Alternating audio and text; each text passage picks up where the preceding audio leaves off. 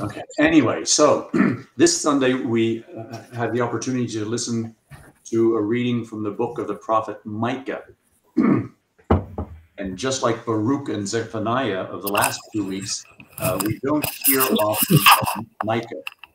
I happen to like Micah a lot because his message is really, really very clear and powerful. But he's someone we don't hear much from. If those of you who have your little timelines, if you look at your timeline, you'll see it prophesied right around the time as Isaiah did. Aha. Great. Jeannie is joining us. Great. Hello, Jeannie. Jeannie, hello. Jeannie. Ah, you made it. You made it. Good for you. You're muted. You're on mute. Jeannie, you're on mute. Jeannie, you're on mute. Unmute yourself. Sylvia, so good to see you too. This is wonderful.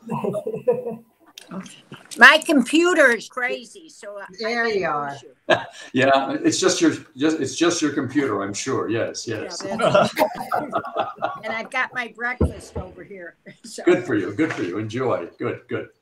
I can see Monsieur's been reading some 101 pastor jokes. Great. Good. Okay, so the prophet Micah, you notice, prophesied right around the same time as Isaiah did.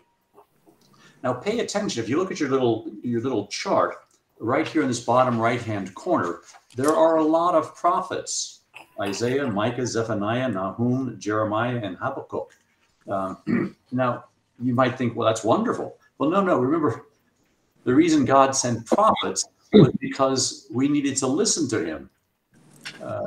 He had to send people to call us to pay attention once again. And so we see this proliferation of prophets at a time when the people of Judah were just not listening to God, and they were getting set in their ways. And it's something that I reflect on frequently. I have to make sure that I'm paying attention. Am I getting set in my ways, or am I always ready and willing to listen to something new that God has in store for me? So the prophet Micah was one of those who was sent because the people needed to listen to a new message. If you look at the very beginning of the book of the prophet Micah, Jeannie, that would be on page 1282 for you. Oh, thank you. You know I'm sort of handicapped. So. Well, listen, we all have our limitations. Yeah. And I'm just glad that you can join us. So if you look at the very beginning of the book of the prophet Micah, it says, "The word of the Lord which came to Micah of Moresheth in the days of Jotham, Ahaz, and Hezekiah, kings of Judah." So you'll notice right in the chart, it speaks of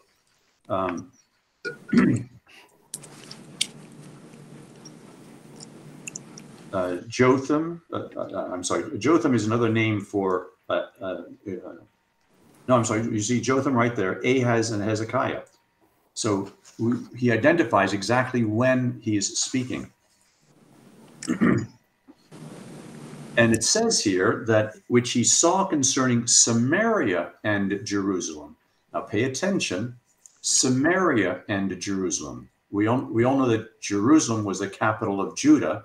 What was Samaria?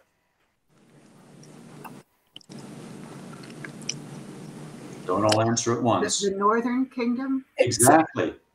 Samaria was the capital. Samaria was the capital of the northern kingdom. Exactly. So his prophecy is for both Samaria and Jerusalem, both for the northern kingdom and the southern kingdom. Now, the northern kingdom had already been absorbed into the Assyrian kingdom, but the people there were still part of God's plan. And so we see the prophet Micah calling them back as well. There's only one other reference to Micah in all of the sacred scripture, and that's found in the book of the prophet Jeremiah. Let's quickly shoot. Hold Micah. Don't lose Micah. Let's shoot back to Jeremiah. And what page would that be? I'll have it for you in just a minute. It's page 1107.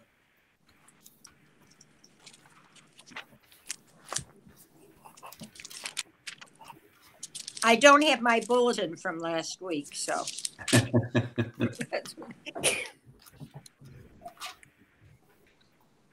In Jeremiah 27, I'm sorry, Jeremiah 26, verse 17.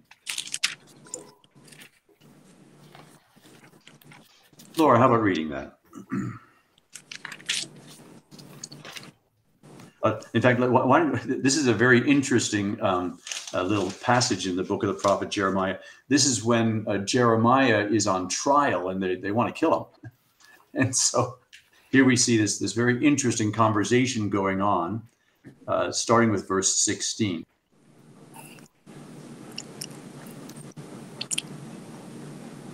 You're muted. No wonder you didn't answer my question. What was your question? I thought maybe you were busy finding the page. I was just curious. Wasn't there another prophet that we read recently that Jeremiah mentioned in his? Like, I feel like deja vu. Yes, you're absolutely right. Is it like Zephaniah? I think you're right. We just last week. Yes, you're absolutely right. Yes. Okay. So he knew these other people? Like they all lived at, I thought they lived at different times, or I guess. Well, no, they're all contemporaries. Okay. Yeah, Jeremiah.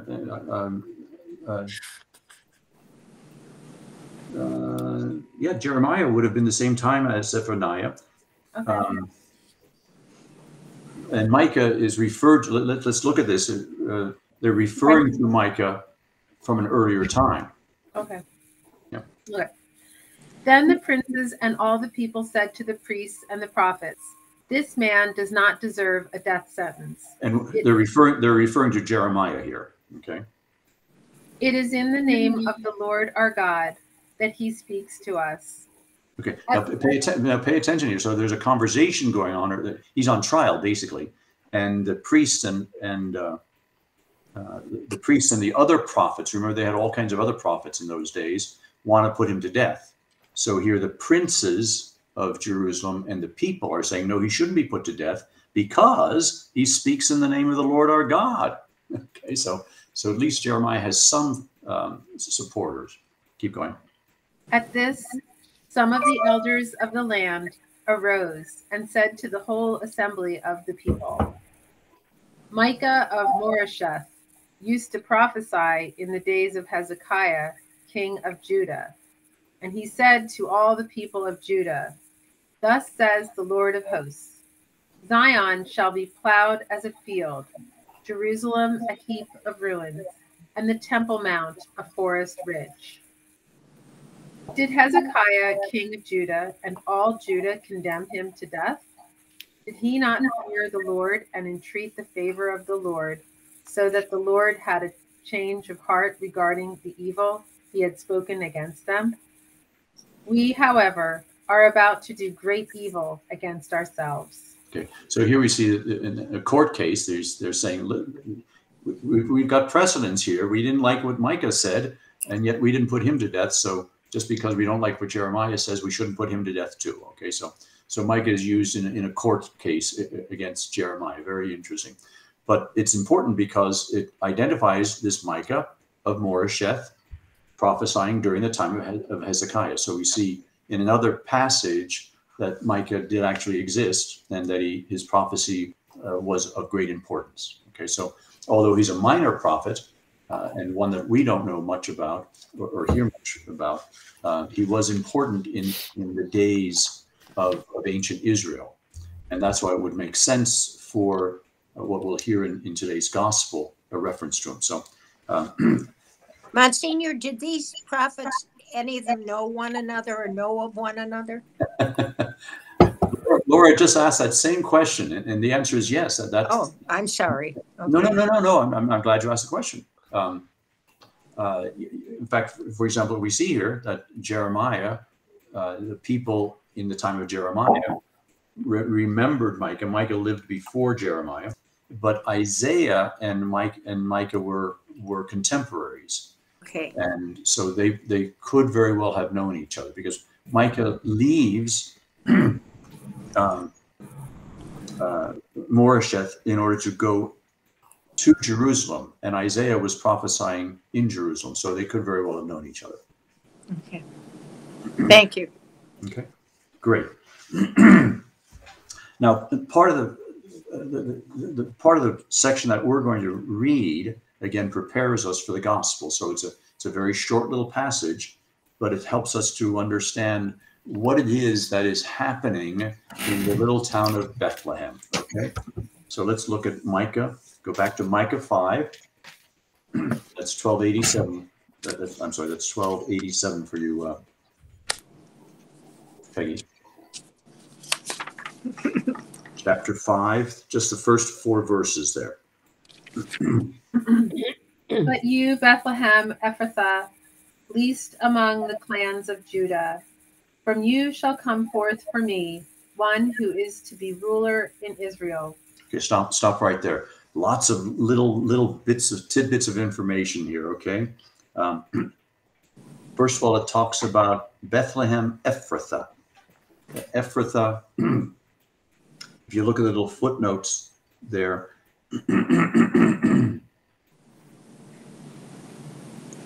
Oh no, I'm sorry. Not in the footnote there. Let's turn to Ruth, the book of Ruth.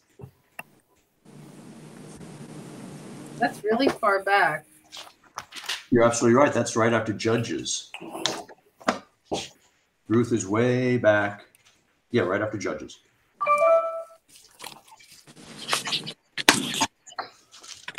Jeannie, that's on page 327 for you. Oh, 320. Way back, yeah.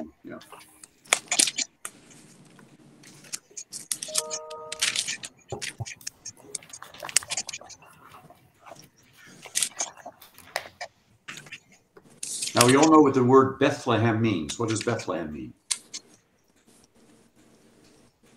House of bread. Exactly. That's very good. Good. Beth means house. Lechem means bread. Okay. But What does it mean again, Monsignor? House of bread. House of They probably had a lot of bakeries there or something. Speaking of which, I don't know if you read in the Inquirer this morning. I was reading in Turkey, they're having a terrible problem. The economy is so bad, they can't even afford to buy bread. And bread, if ever you've been to Turkey, they have this wonderful sweet bread with coriander seeds and sesame seeds. Oh, it's delicious. But their inflation has gotten so bad that they simply can't even afford to buy bread. So pray for the people in Turkey. Anyway, so house of bread. In Ruth 1:1, we see this very interesting passage. Go ahead, Laura. Once back in the time of the judges, there was a famine in the land. So a man from Bethlehem of Judah left home with his wife and 2 sons to reside on the plateau of Moab. Okay, so here we see, even back then in the time of Ruth, there's this message, this mention of the town of Bethlehem. Okay, keep going. The man was named Elimelech, his wife Naomi, and his sons Mahlon and Chilion. They were Ephrathites from Bethlehem of Judah. Okay, so what's an Ephrathite? Someone from Ephrath? There you go, exactly. Ephrathah is simply the Moabite name of Bethlehem. Just as, for example, Chaldea and Babylon are the names for the same town. Jacob and Israel, names, two names for the same person. So here you have Bethlehem Ephrathah just being identified by 2 names, okay? And the reason he does this, let's go back to Micah. to make it very clear to everybody who's listening to this message, including the Samaritans who might know Bethlehem by the name of Ephrathah, not Bethlehem. That's the town they're talking about, okay? So Mike is wanting to be very, very clear about what this town is. Oh, and another reason for that is because there is in the ancient Israelite world another Bethlehem up in Cana, up in the land of Cana further north. So making sure that everybody knows that which Bethlehem he's talking about. I once saw a show that said there were actually 3 Bethlehems. Ah, very good. You're absolutely right. Yes, yes. I'm forgetting where the 3rd Bethlehem was. Pennsylvania. No, I think it was in the Jordan area, but you're But right. the one where Jesus was born, they have that plaque on the house. Jesus slept here. Yes. Along with George Washington. Right. Exactly. Just one of those things. And they knew each other. Yes. Yep. Anyway, back from myth into reality. So anyway, so here we are talking about this little town, and it's of great significance because although it's the least of the clans of Judah, for you shall come forth. Now pay attention here. It says here, we're back in Micah. Micah chapter 5, verse 1. From you shall come forth for me one who is to be ruler in Israel. What's this for me?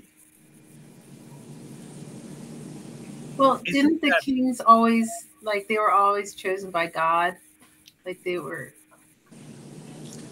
Isn't he talking as the state of Israel? I mean, as the religious in Israel at that point? He's not talking about himself as an individual, is he? Who be he? Micah? No, God. Ah.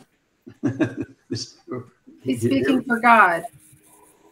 Yeah, remember, notice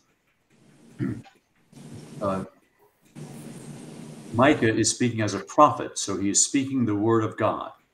Okay. And so he's saying, from you shall come forth for me.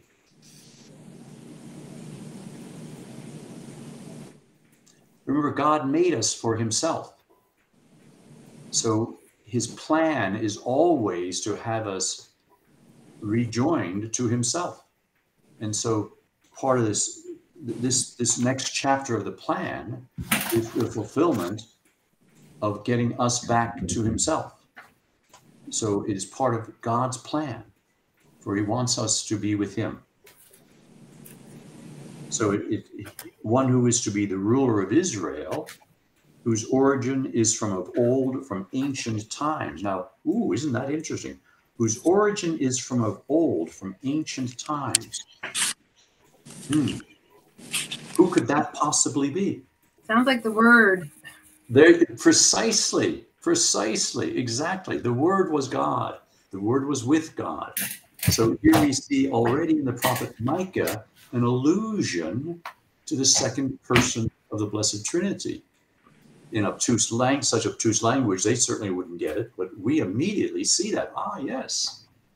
One whose origin is from of old, from ancient times. Okay. Great, good. Were they talking about Jesus then? Yes. Yeah. Yes, exactly. Although they would not know that. Yeah. But the language, as we look at it today, the clues are pretty powerful there, if you understand it. Okay. Go ahead. Wait, just to clarify, so Bethlehem Ephrathah, it's called Ephrathah because Moabites came there, and that's the Moabite name. Let's do it the other way around. It's probably was originally a Moabite, part of the Moabite nation, that when Israel moved in there, they gave it their name. Oh, okay. Yeah. The Moabites were there first. They were there first, just like the Indians here in America. Yes. It's just called Bethlehem Ephrathah It should be Ephrathah Bethlehem. I mean, Yeah. Well, more people would know it as Bethlehem. At least more the people of this particular audience would know of it. Right. So, Monsignor, just a minute, the prophets are talking, but they're not understand what they're saying, because whose origin is from of old, from ancient times. They didn't know about Jesus. They're just talking about it.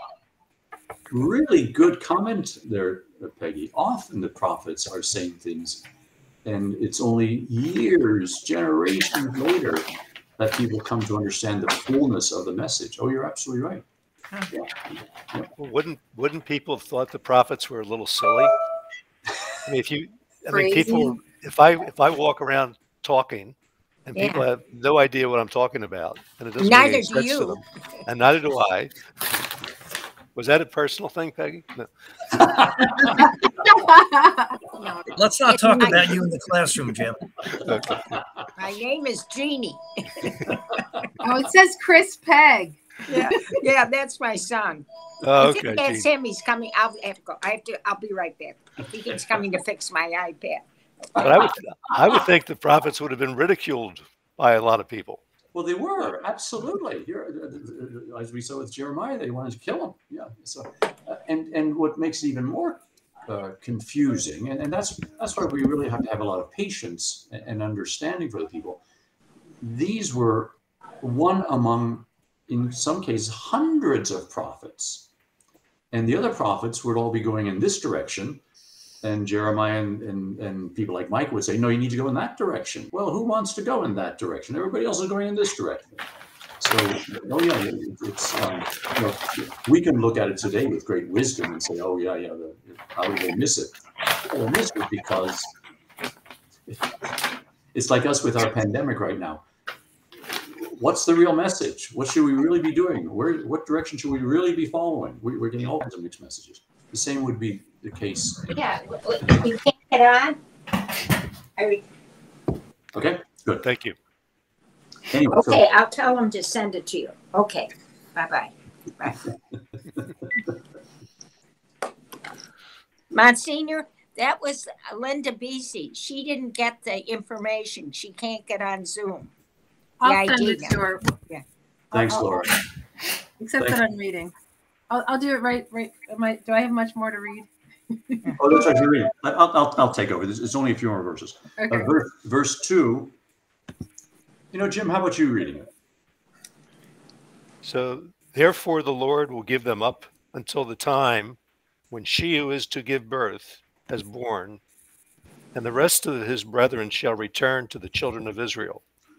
Stop right there. Again, a very important passage. Notice what it says. The Lord will give them up. We know that that's exactly what happened. For a while, it seemed as if God has just kind of abandoned his people and allowed them to be taken over. First, the northern kingdom by the Assyrians and the southern kingdom by the Babylonians. But then at the appointed time, when she who is to give birth has born, that's referring for the people of ancient Israel, they would think of that as being Israel, but we know it speaks of Mary. Then the rest of his kingdom shall return to the children of Israel. So here we see again the message is given not only to Judah, but to all of Israel, Samaria. Okay, so it's a call back for everybody. Okay, keep going. He shall stand firm and shepherd his flock by the strength of the Lord, in the majestic name of the Lord, his God. And they shall remain for now his greatness, and they shall remain.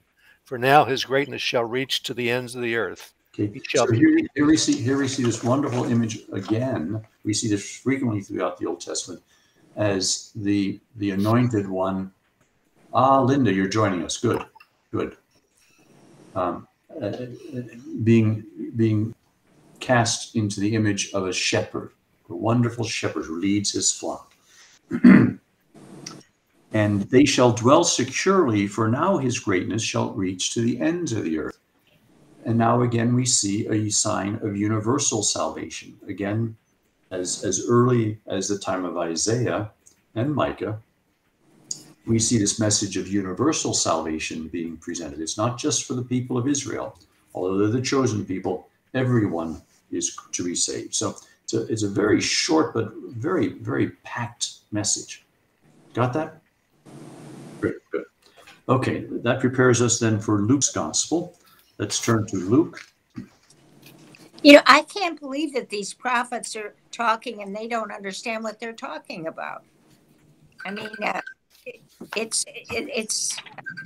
Okay. Well, let me be a little clearer about this. They think they know what they're talking about, but their message is for a king that would be anointed like King David. They were looking to establish a kingdom here in this world, and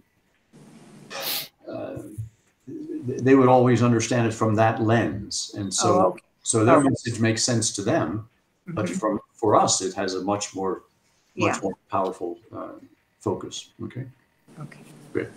Linda, I'm sorry you couldn't get on. Didn't Jeannie tell you that we were meeting remotely? I did. I told her yesterday. Oh, okay. Fine. Didn't I? Linda? She's on mute. Linda, you're on mute. Linda, save me. I told you yesterday. I told you yesterday, Linda. You're on mute. You did tell me yesterday. I didn't know the time change, so I'm late. I know that now. Yeah. There was no time change. There was no time change? No, there was no time change. 9:30? Okay. No. Yeah. But you're here. That's fine. Good to have you here. Good. Thank you. Okay, so we're now on Luke. For the last 2 weeks, we've been focusing on John the Baptist, who would foretell the coming of the Lord. Now we're back to Jesus and his birth, in preparation for his birth. Now, as we get ready for Christmas, we realize that this is a time of year for family stories, the well-worn, deeply loved stories that remind us of who we are. You know, when we gather around at Christmas, we tell stories about our families and remember the past and all this and that sort. Well, this is a wonderful time for us to remember that God sent his son into our family. And there's some really important stories for us that we need to remember. And this is another one of those. And it has to do with the encounter between Mary and Elizabeth. It's a story of two mothers to be, one who was thought to be beyond childbearing age, and one who still didn't know man, one who was a very young woman, a maiden, betrothed but not yet married. So, and this is their first child. Now, for those of you who are mothers and you remember your first child, you remember all the anxieties that you had. As I told you, I just had the privilege of having my 11th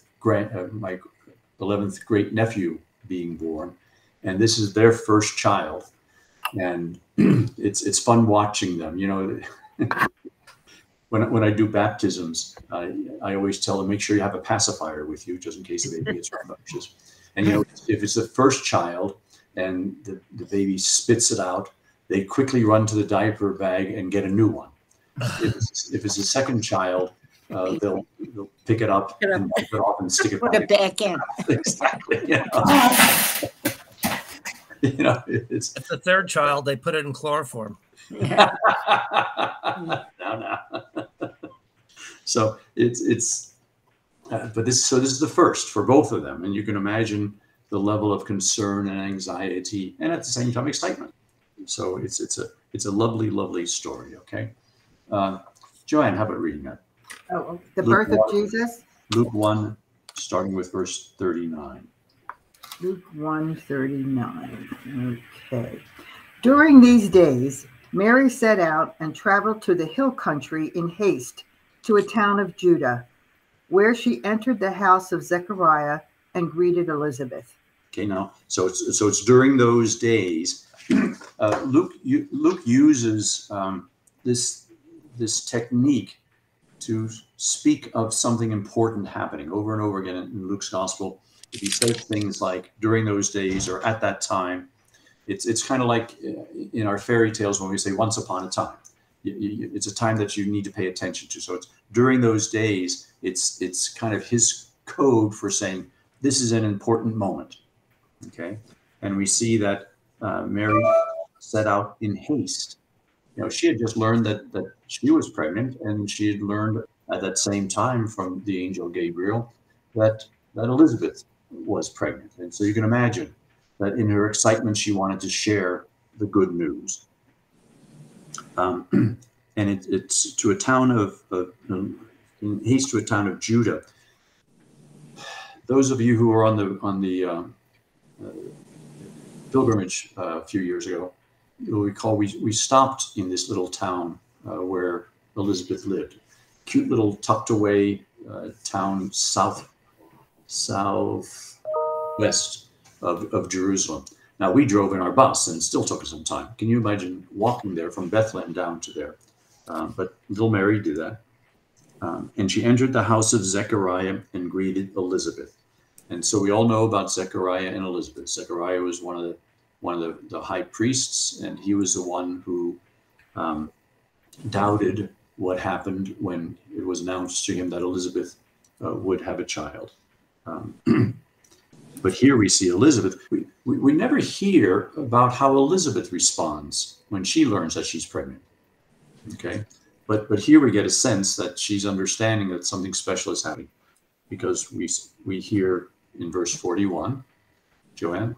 Okay. And Zechariah was struck dumb, wasn't he, when Yeah. he doubted? Yes, he doubted. Yes. Okay. When Elizabeth heard Mary's greeting, the infant leaped in her womb, and Elizabeth, filled with the Holy Spirit, cried out in a loud voice and said, "Most blessed are you among women, and blessed is the fruit of your womb." Okay. Stop right there. Now, the word "leaped" is used very, very carefully. Luke here is not using the language that would speak of the normal movement of a child in the womb. Again, those of you who have had kids know how the little ones kick in your womb. Well, this word here really could be translated as danced. And now some pregnant women say that their kids dance in their womb too. Oh, yeah. But it's a really exciting excited kind of movement. Okay. Sounds like David dancing before the Ark of the Covenant. Well, yeah, there you go. Yes, yeah, good. So John was twerking. There you go. So this family story makes its first theological point. John, even before he was born, was prophetic in drawing attention to the good news of the coming of Jesus. He couldn't wait to share it, so he was dancing. Okay, like King David in front of the ark. And then notice it says here, Elizabeth filled with the Holy Spirit.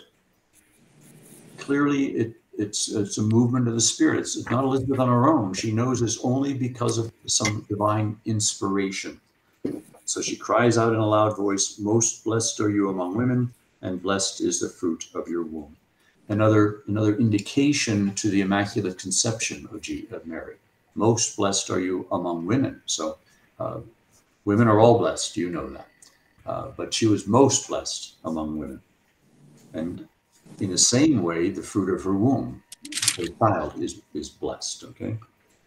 So we're seeing here some very deep theological statements already being made just in this momentary greeting. Go ahead. And how does this happen to me, that the mother of my Lord should come to me? Now pay attention here. This is very interesting.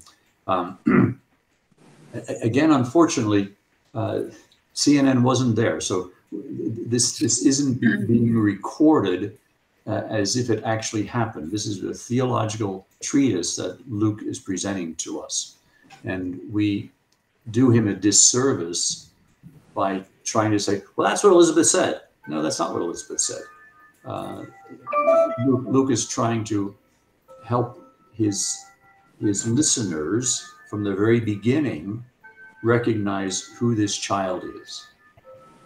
the mother of my Lord should come to me. So already we're seeing this theological proclamation made by Luke that Jesus was indeed God from the very beginning. Now, this would be important later on because, as you know, in the early Christian community, there were all kinds of heresies, all kinds of struggles with understanding who Jesus was. Was he divine from the beginning, or did he become divine? Was he really truly God? Was he truly man? So Luke allows us some very important information very early on in his gospel, saying, yes, this is God himself. You see that? So we say, well, Mary said this, no, or Elizabeth said this, no. These are theological statements made by the gospel writers to assure their audience decades later. Okay. I think it's just so hard. I mean, I know that's what you've been teaching us for the last so many 10 years. But I guess I just remember reading it like it was just a story. Like it was just a cute little story. Like I never really thought about reading into any of it. In fact, the part where it says Mother of my Lord, it's kind of like in the Hail Mary, Mother of God. I remember I used to always struggle with that because if I may be so bold, I think this goes back to a point that Monsignor made earlier. I think when we read and hear of these things, it's part of this complacency. When we hear something so often, we don't really think about it. And we tend to rush through it. I think that happens a lot. I mean, one of the beauties of the Catholic Church is the ritual. But by the same token, since it is a ritual, we forget how deep meaning it is. I mean, just think of when we say the creed. Each one of those sentences is beautiful in and of itself, but we just rip through it and we don't really think about it. So I think it's the same thing when we read. Yes, it is a story in an anecdotal sense, but when we go through Bible study and we examine each line and really think about what it means, you can meditate on each one of these lines. Yeah. Thank you. Yeah. I guess there's just not really a transition. I mean, like I just remember being a kid and you learn the stories, but there was no part two. Like when you get to high school or whatever, like, do you see where I'm going with this? Like, there was never like, I mean, until 40 years later, go to Monsignor's Bible study, Right, but that's one of the issues with our faith. For all of us, we kind of, a lot of people after First Communion or confirmation, that's it. Press pause. And we're lucky if anybody presses pause again to pick it up. I mean, that's why we're blessed to have this Bible study. But a lot of people have pressed pause at confirmation and they don't repress pause. It never goes back to play. Wow. Good, really good comparison. Let me respond to what you said, Laura. As you know, I entered the seminary when I was 13, but I went to Archbishop Carroll High School for 1 year as a senior, because when we moved from California to here, the minor seminary had just closed here at St. Charles the year before. And I remember being in their religion class.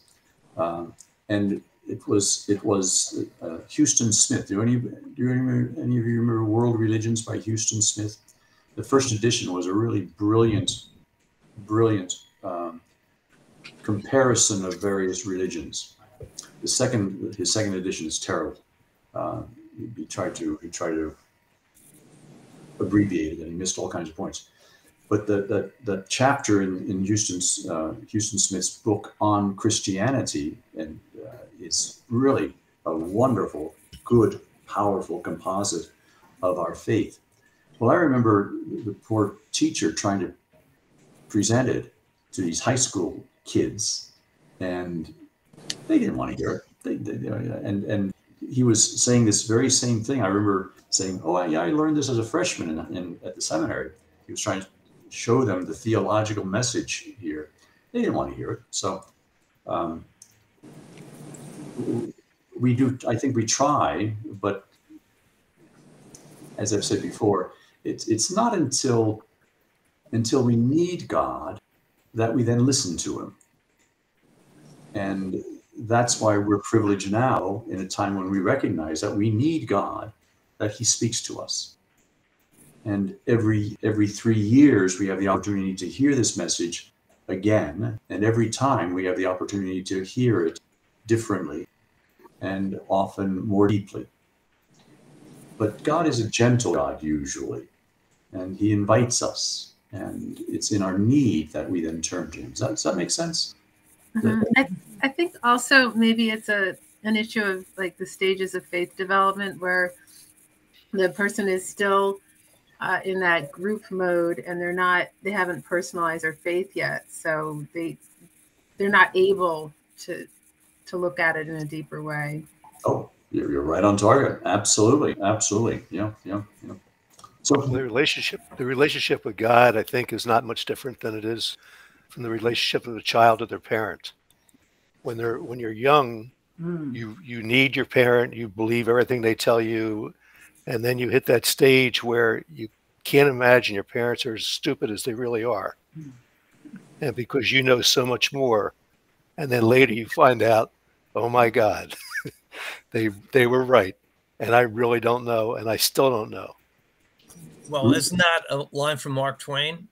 When I went away to college for 4 years, and when I came back, I couldn't believe how smart my parents were. There you go. Yeah, good, really good comparisons. Yeah. Good. Anyway, so these are theological statements. So catch them on their theological level. Go ahead. Okay.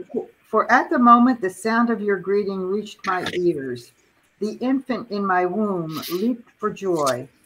Blessed are you who believe that what was spoken to you by the Lord would be fulfilled. Okay, so here we have, again, Elizabeth speaking in theological terms, saying how blessed Mary is, who believed that what was spoken to her by the Lord would be fulfilled. She was a very young woman, and yet she put her trust in God. And because of her, great things were able to happen. So what are we seeing here? In the first reading, we're seeing that Bethlehem, this little absolutely nothing town, was going to be the source of the new Messiah. And we see that in God's plan frequently, don't we? That God does things in unexpected ways through unexpected people. Going back, let's say, going all the way back to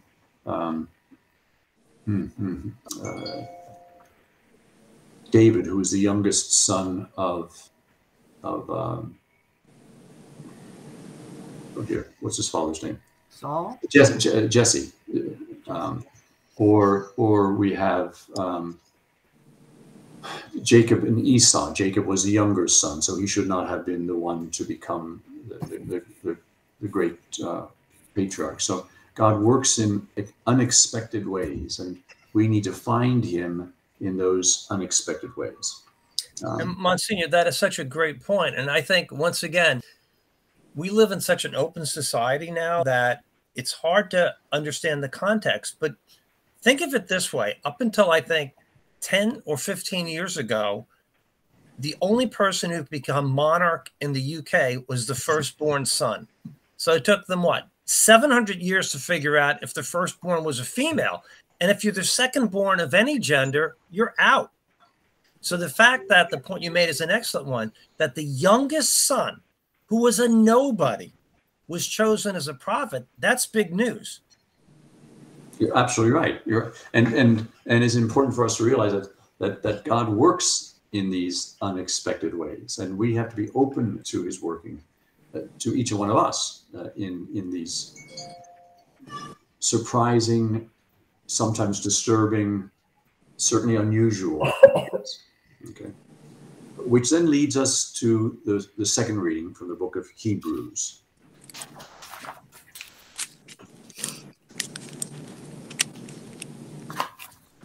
Hebrews 10.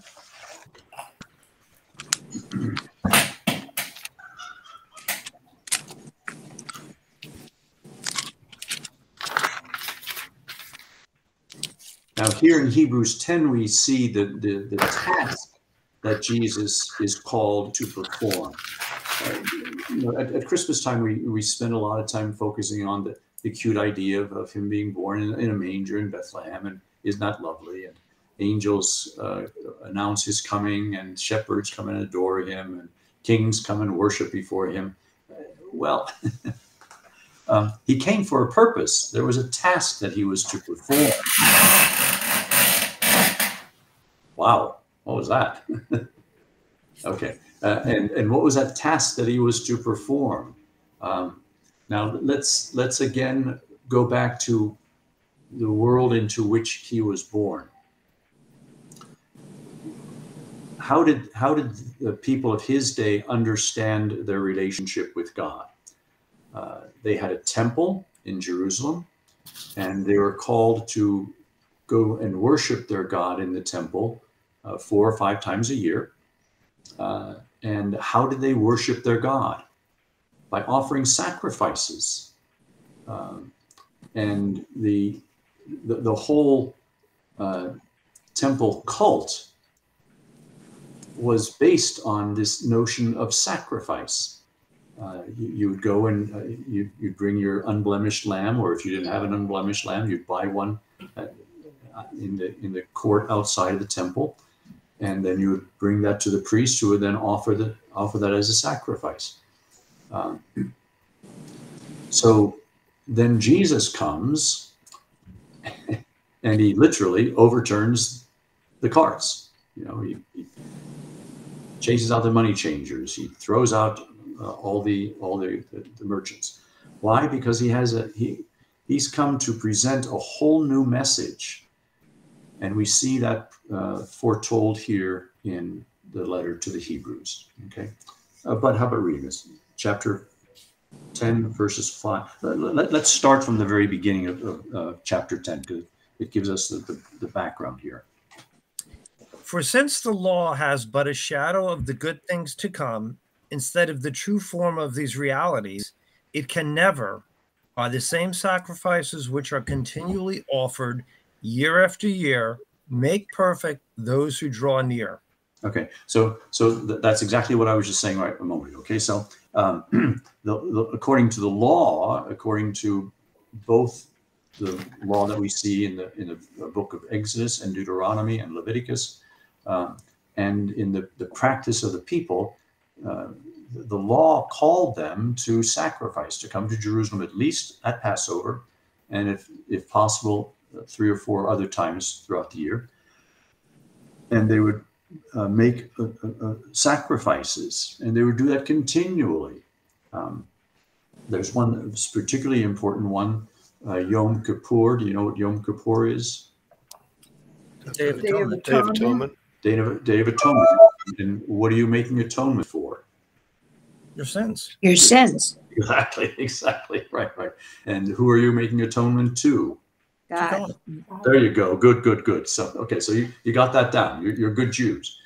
So we at least once a year would have a whole day.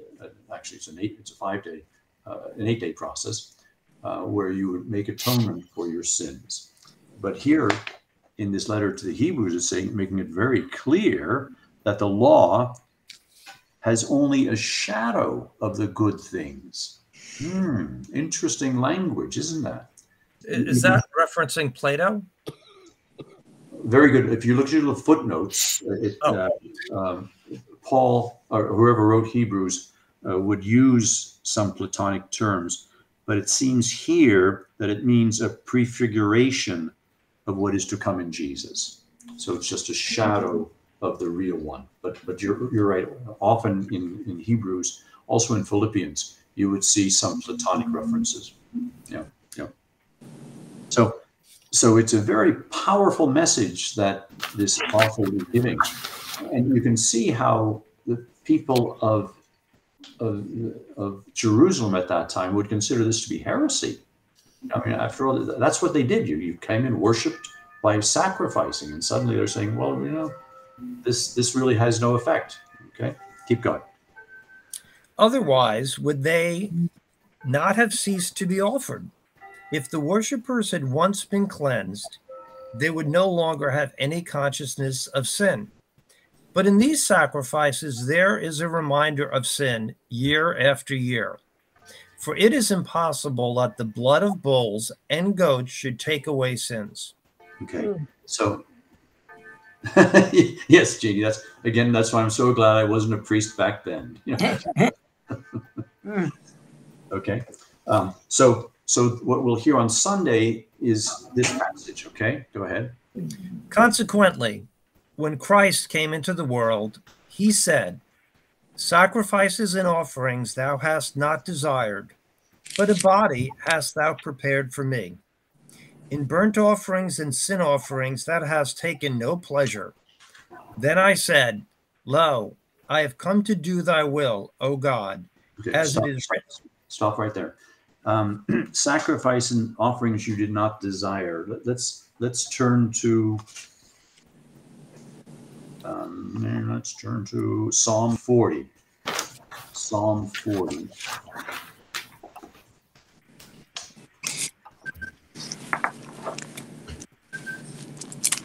What page? That's on page 756. I use this as my opening prayer.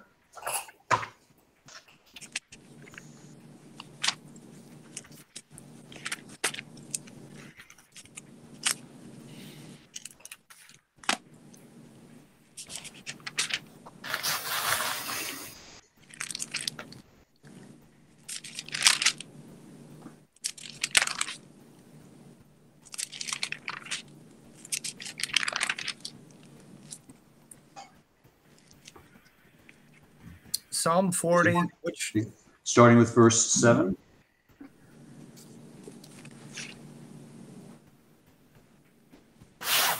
now I have two. Okay, is it the one? Then I said, Lo, I come, in the roll of the book it is written of me? That's verse 8. Oh. So mine says sacrifice and offering. Right, exactly, right. Do you see sacrifice and offering you do not want? I do, but that's verse 6 in mine.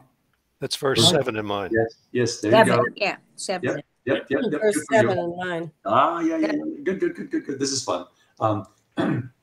Remember, this numbering is a later process, and we don't have a uniformity among the earlier versions. And so for some of you, it will be verse 6. Some of you, it will be verse 7. So start with whatever verse it is that says sacrifices and offerings you do not want. Sacrifices and offerings thou dost not desire, but thou hast given me an open ear. Burnt offering and sin offering thou hast not required. Then I said, Lo, I come. In the roll of the book it is written of me. I delight to do thy will, O my God. Thy law is within my heart. Okay, so here we see the original, starting with either verse 6 or verse 7, depending on which version of the Bible, that we see Hebrews is using to place on our Lord's lips. Okay, so recognizing that sacrifices is not what God wants. What God wants is for us to do his will. Where do we see this played out most clearly in Jesus' own life?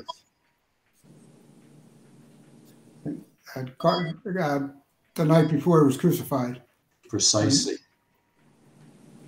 Exactly. In the Garden of Gethsemane, not my will, but your will be done. Okay. So consistently, Jesus comes to do the will of the Father.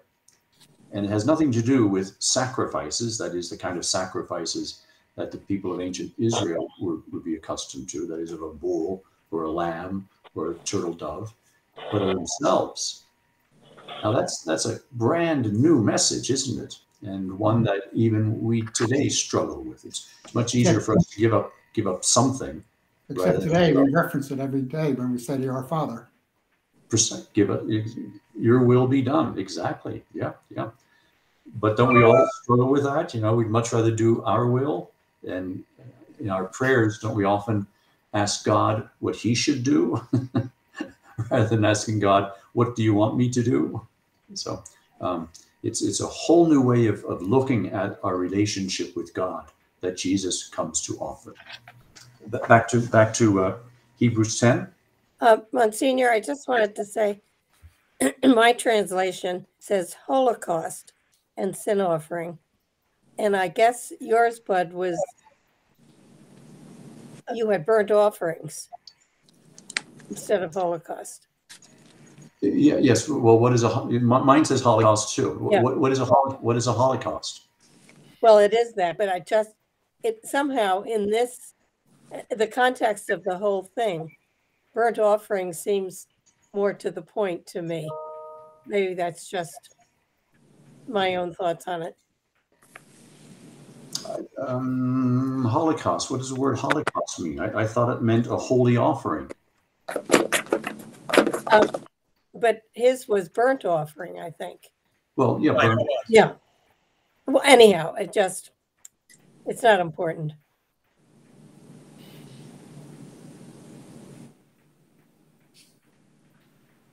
Yeah, a Holocaust is a sacrifice completely consumed by fire. Yeah. Yeah. So it's the other word. It's the same word. I know, but somehow burnt offering seems more direct to me in the whole context of the song. It's just a personal thought. It's not important. So okay, yeah, interesting. Yeah.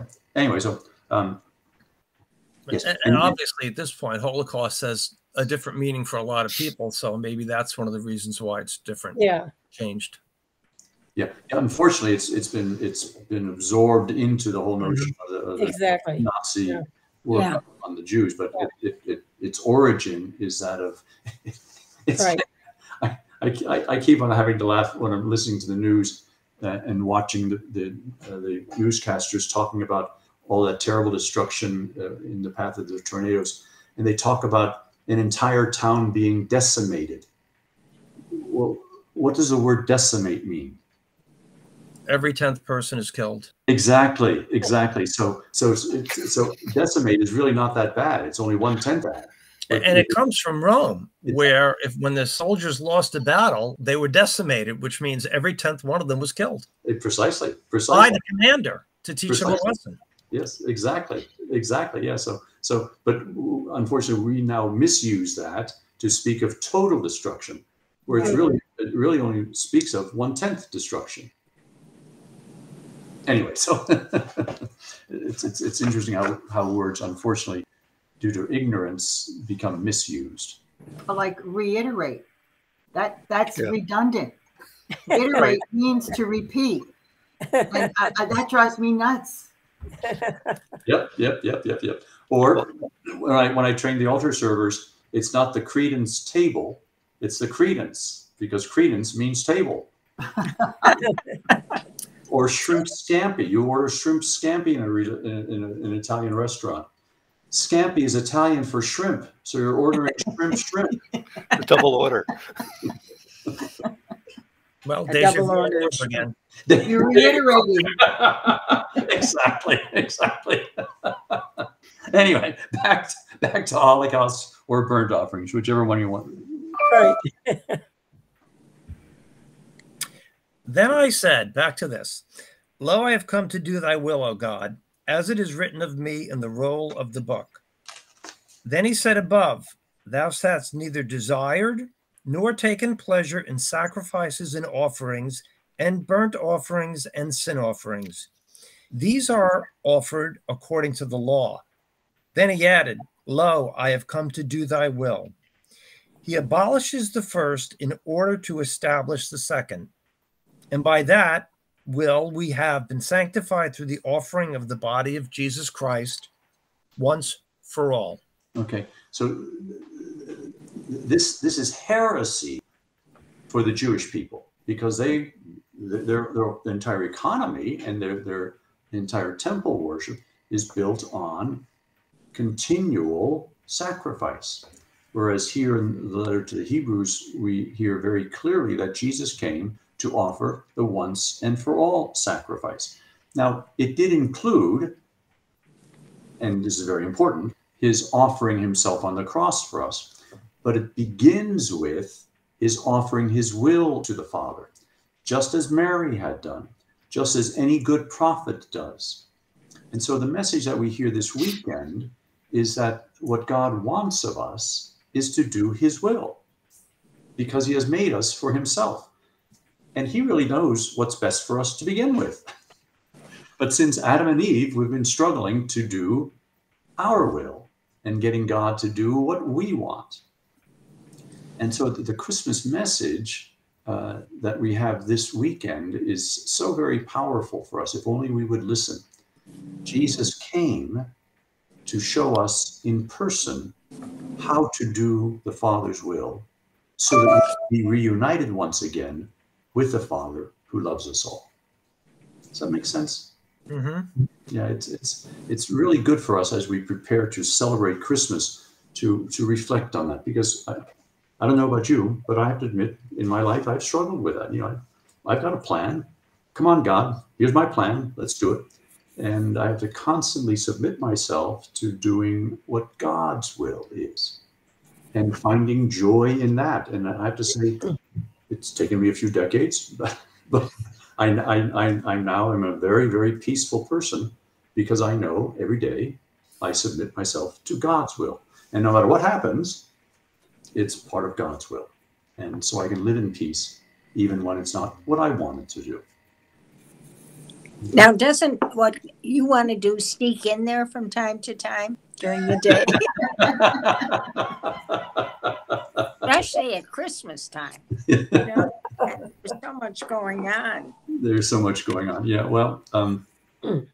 What do you do? Get up in the morning and say, God, it's what you want me to do today, I will do. And then you wait. Well, no. I have a schedule. I've got to celebrate Mass. I've got to pray and all that. And I've got all kinds of things to do.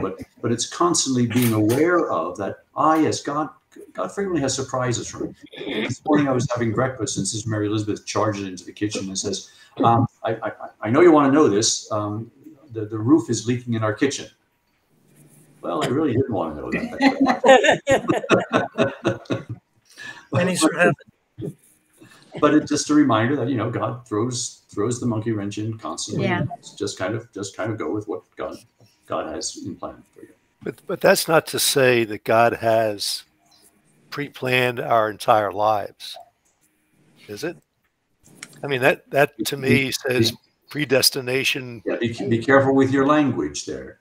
God hasn't pre-planned our lives. God has planned our lives. God has a plan for our life, and it's not predestination, it's all-knowing. So it is our task to figure out what God's plan is for us and align ourselves with it. And we choose to either do the right thing or not do the right thing. Exactly. Monsignor, I remember several years ago seeing a sign in front of the Paoli Baptist Church. I don't know if any of you have driven by that. Oh, I love their signs. And noticed the words of wisdom that they have.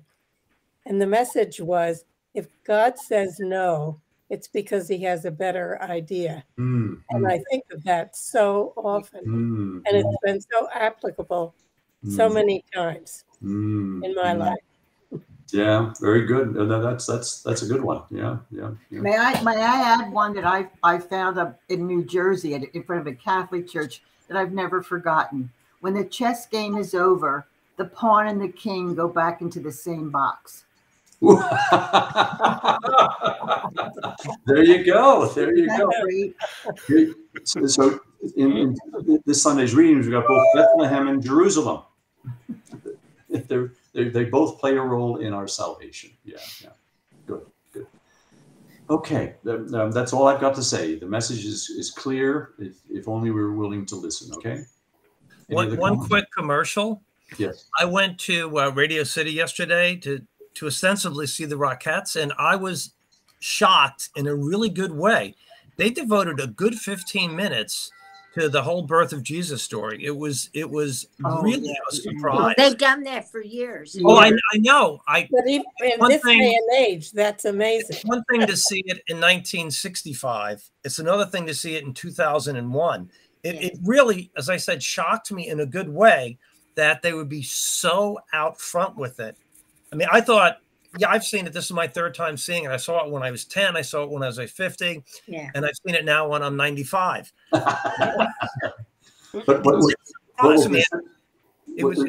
what you're saying is that they're still doing it. Yeah, that's still doing it, and it was really great because it put everything. Obviously, there's a ton of Santa Claus there, but it really put everything in perspective. They had the three kings. Everybody bowed, got on their knees. It was really affirming. Wow. Oh, thank you. I'm glad they're still doing that, because you're right. It's been about 20 years since I saw it, and I'm glad they're still doing it. Yeah. I got to relay something I said this week. I don't know why they obviously misjudge people, but I was contacted as an expert. That's why I laughed at them, but I'm not an expert. But they asked me to comment on how to stay within your budget at Christmas time, and I responded, and it's online somewhere now. But a capsule of what I said was, and I like to make a play on words of presence and presence. Okay, is one of the ways to save money is to go back to the original meaning of Christmas and realize the presence of God at our midst is much more valuable than the present you give or receive. Very nice. Good for you. Perfect. And so one other thing you said earlier, and this is not me 20 or 30 or 40 years ago. I've commented before when I told you the joke I made up to the priest at Villanova when I said I'm cramming for my final at my age. I've done a lot of reflecting as I've gotten older and stuff. Is when you mentioned God's does stuff unexpected, and I realized about 10 years ago when I've been starting to really think a lot about my religion and my faith and stuff, that God never does anything unexpected for me anymore, because I realized that I'm just a person. For God to do something unexpected, that's me thinking I'm as smart as God is, and I should never have. And part of things I've learned about other things, if you have addicts in your life, you shouldn't have expectations for them, because they have a different journey they're on. And I just realized that for my faith, I don't have expectations of God, because I cannot anyway think like he does. I mean, I'm a reasonably smart person, I think, but I'm like this smart compared to God. And so I never have expectations of God, because I figure he knows a lot better than I know. So that's just a personal growth that I've had, I think, over the last 15 years. Yeah, thank you so much. Thank you. So, that's a very important tidbit of wisdom. Yeah. Good. Laura? Remember last week we were talking about the quote from Elizabeth Ann Seton? I found it and I wanted to share it with everybody. The quote is, "The first end I propose in our daily work is to do the will of God. Secondly, to do it in the manner he wills it. And thirdly, to do it because it is his will." Yep, absolutely. Yeah. Very, very powerful. Yeah. And then the other quote that I think is apropos, I think, to what Jean said. It's from Saint Bernard of Clairvaux. "God will either give us what we ask or what he knows to be better for us." Yeah, there you go. Exactly. Right. Yeah. So the great present we receive is Jesus himself, who through his life shows us that true happiness comes from doing the Father's will. Now, if Jesus, who is God himself, can submit to the Father's will, it's a pretty good lesson for all of us. So we should do that as well. So I wish all of you a very, very blessed Christmas. I look forward to seeing you in the new year. Okay, good. Merry Christmas to all. Merry Christmas. Monsignor. Glory be to the Father, and to the Son, and to the Holy Spirit, as it was in the beginning, is now, and ever will be. Without end. Amen. Amen. In the name of the Father, and the Son, and the Holy Spirit. Amen. Merry Christmas, everyone. Merry Christmas. Merry Christmas. Healthy, happy New Year. Yeah. And blessings, lots of blessings. Amen. Monsignor, can I ask you a question? Sure. No one else would be interested in this, but I think in a new year,